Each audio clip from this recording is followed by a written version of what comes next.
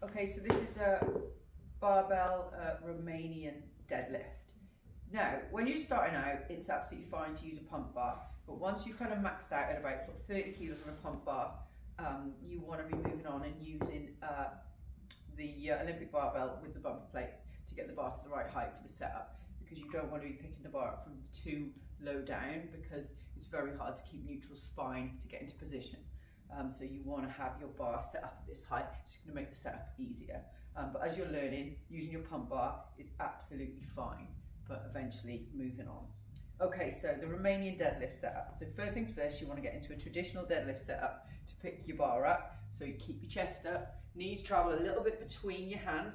So can you see I'm on either side of my knees with the grip? Get a hook grip, which means hands around the bar like that, okay? And then I'm just going to drive the floor away. Okay, now the Romanian deadlift is a straighter leg.